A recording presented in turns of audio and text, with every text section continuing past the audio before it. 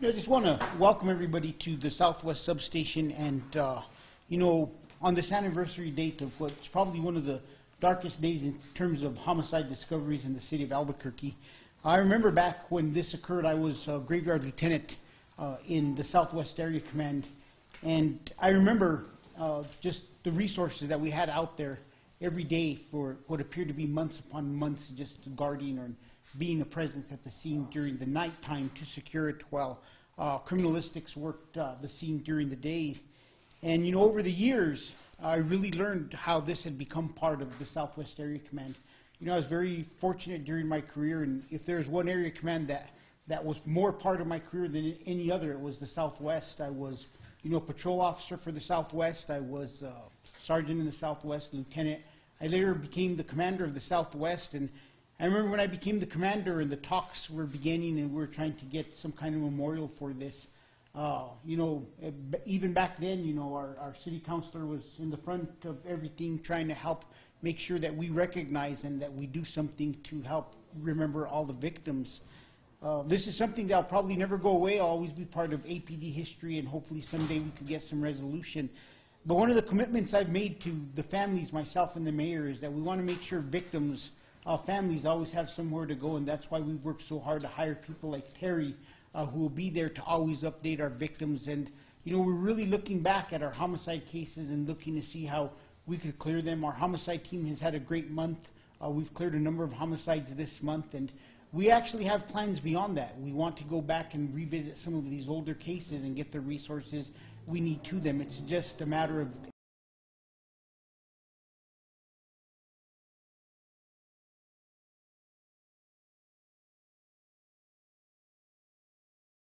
moving some of these older cases forward. So we'll continue to work.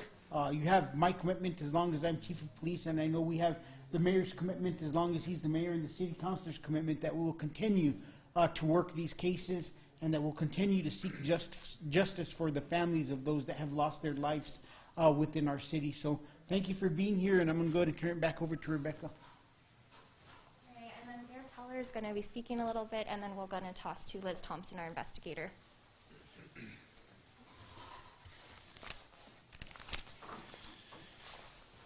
Well, good morning. We're here, first and foremost, I want to thank APD and the chief and the FBI for continuing to not give up on this case. And especially, we're going to hear from our FBI special agent in charge, but we appreciate the local effort that's being placed on this. And what we want to make sure and do is we're going to use this anniversary as an occasion to do it. But part of what we have to do as a community with these cases is, number one, support the victims and the families of the victims.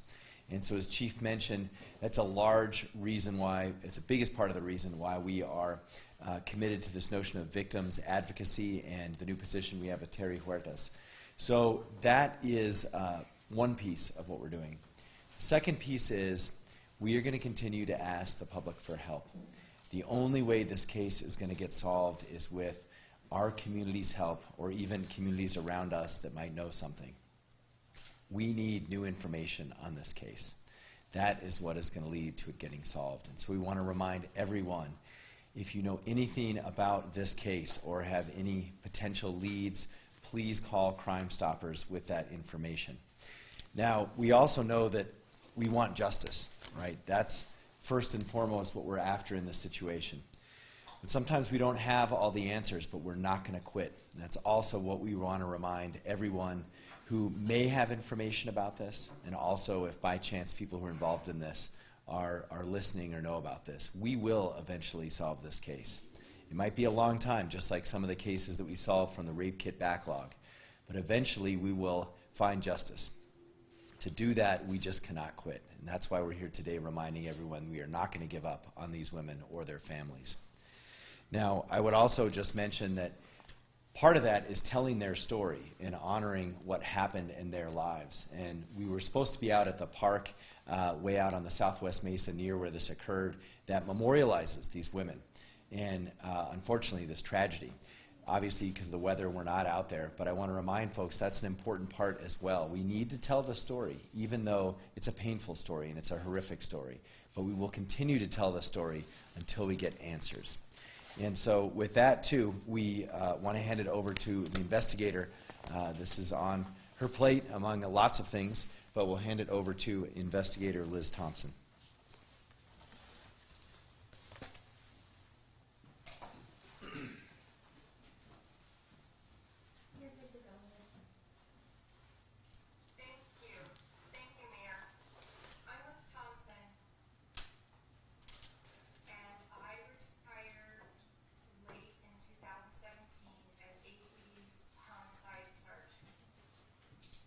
Last summer, I was asked to come back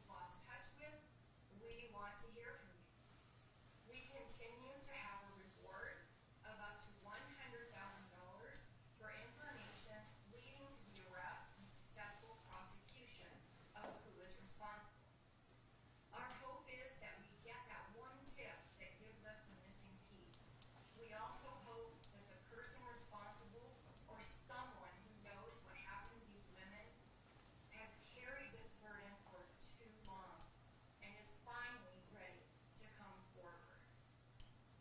Thank you, and I would like to hand it over to FBI Special Agent in Charge, Raul Lujanda.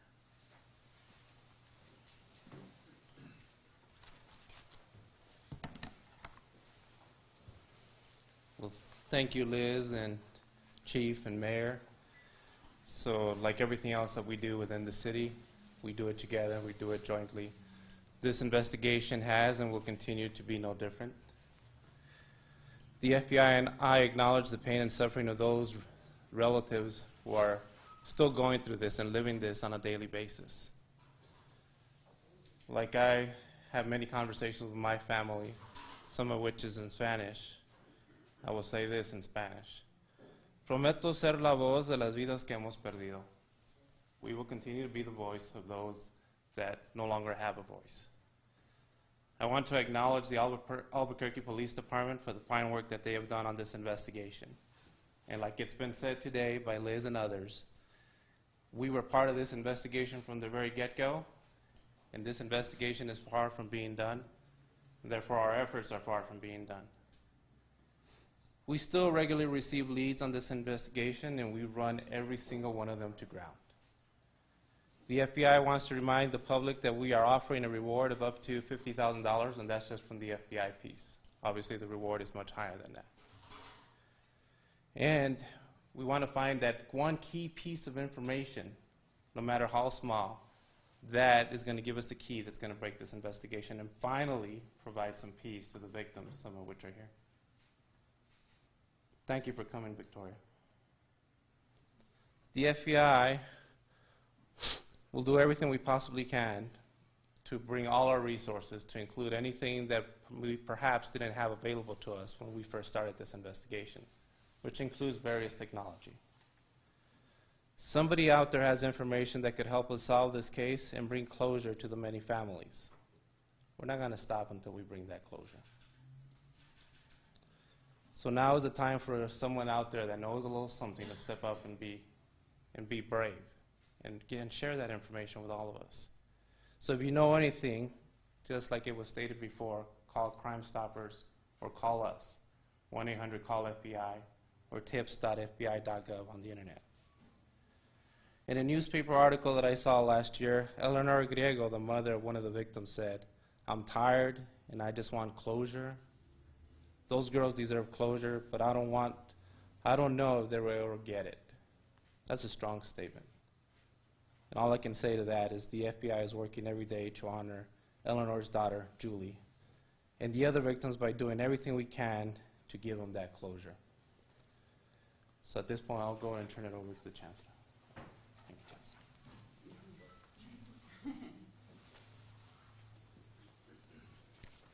Chancellor. Thank you for being here. I just want to thank the mayor and the chief. You know, this has been a long haul for so many in the community. I represent District 3, and this is something that's been one of my priorities since I was elected into office, and as the chief stated, even beyond that, if you live in this community, this is something that you have in the back of your mind throughout the years. So I just really want to start with saying that our thoughts and prayers are to the family and the friends of these young ladies who went missing. I've had the good fortune throughout the years, because we did the Memorial Park on the Southwest Mesa, of getting to know the families.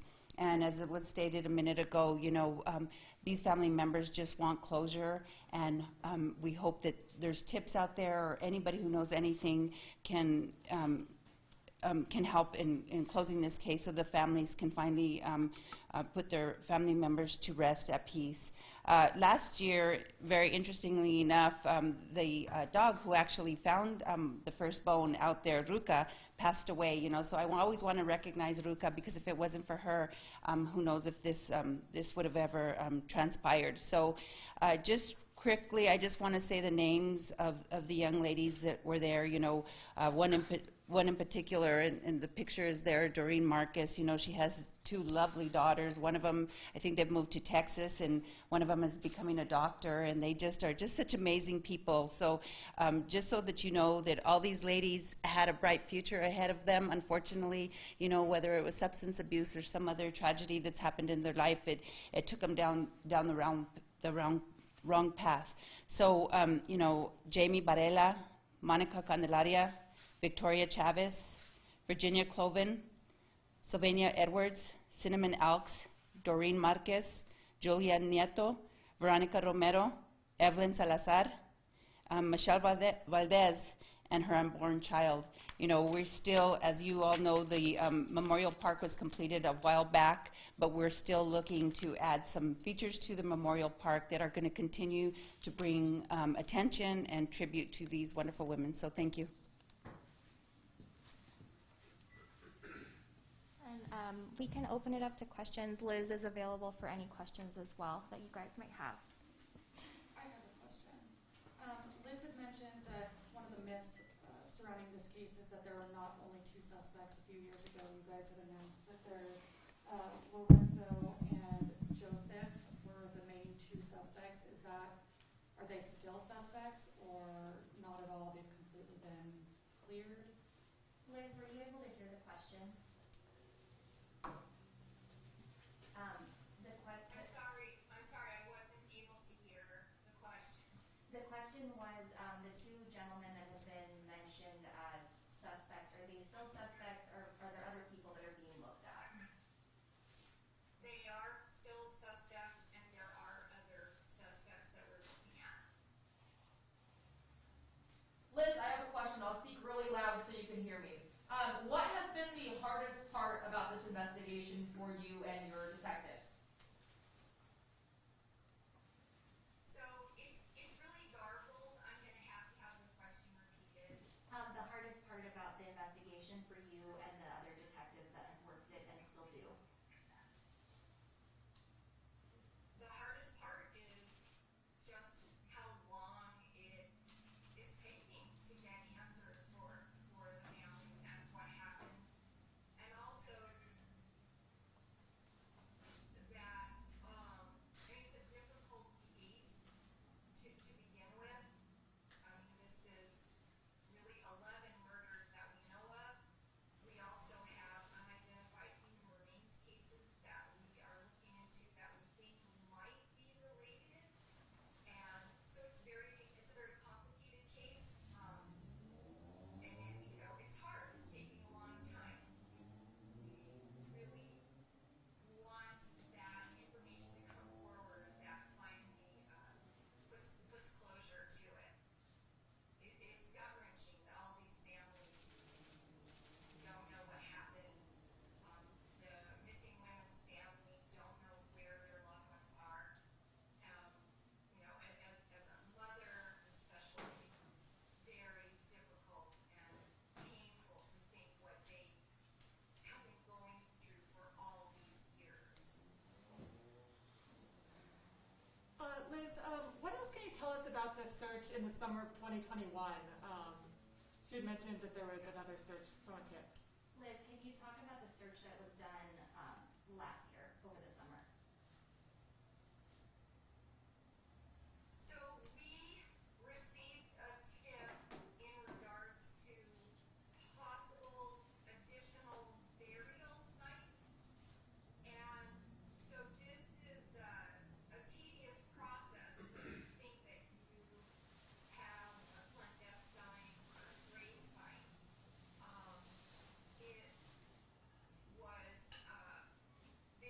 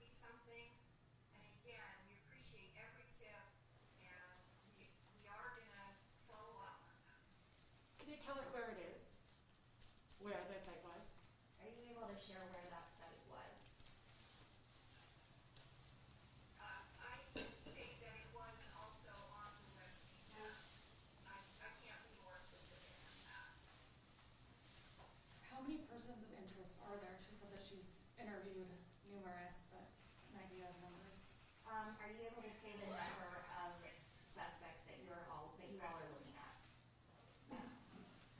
So what I'd like to say about that is that it is actually a dynamic number. So we actually get tips on suspects fairly regularly. So the number does change as we start looking into a new tip or we eliminate someone. But I can tell you it is more than the two that is commonly out there, and it does change from week to week, month to month as we eliminate people. And so it's a dynamic number, but it's more than two, and it's more than a few. Are there any more questions? I have a question for the chief, if that's all right. Oh, and I have some. Chief, you know, you have lots of families who want answers from this for the past 13 years. You have family members sitting in this room right now.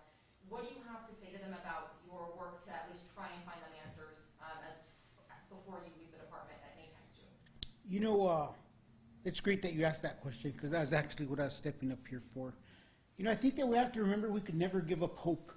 There was a case near and dear to my heart, Althea Oakley, that she was a murdered UNM student. We talked about it earlier this year.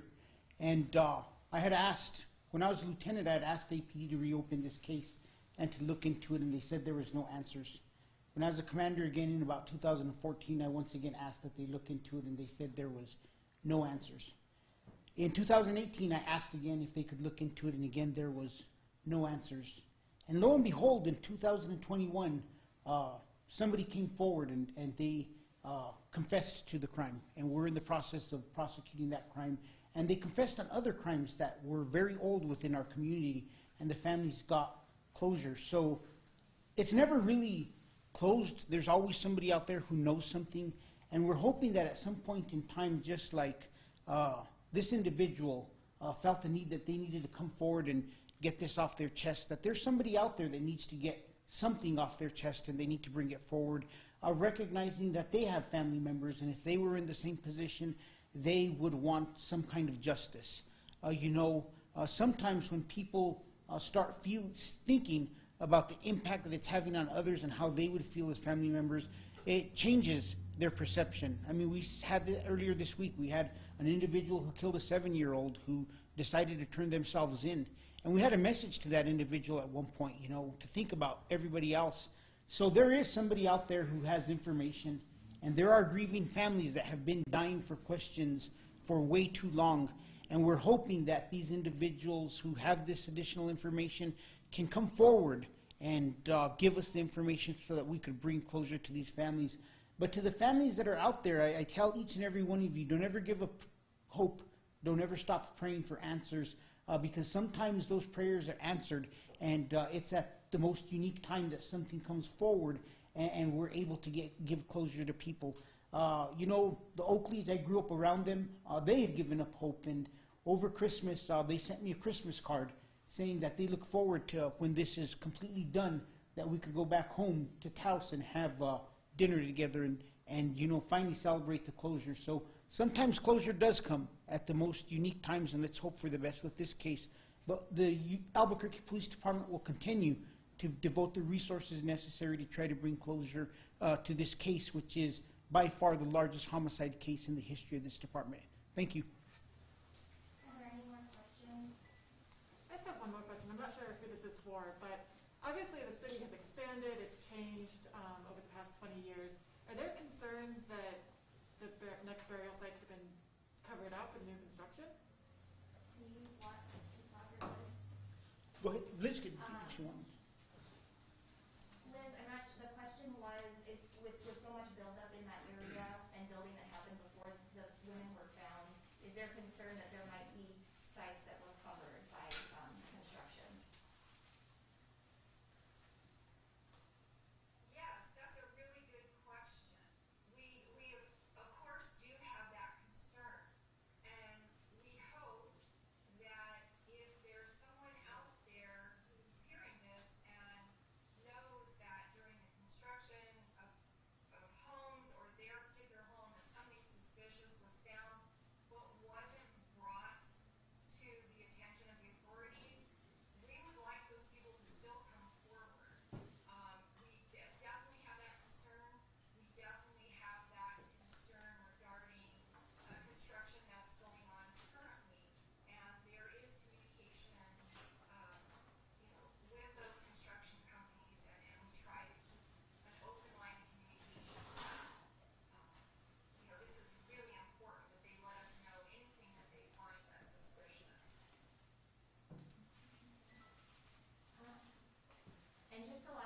saying that these two posters, so these women were the women that were identified, and these are the 8 women that are still missing that were part of the investigation IDA opened into all the missing women. So they still have not been found.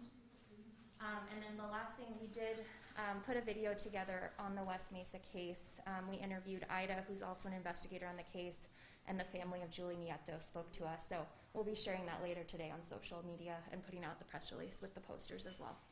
So thank you guys.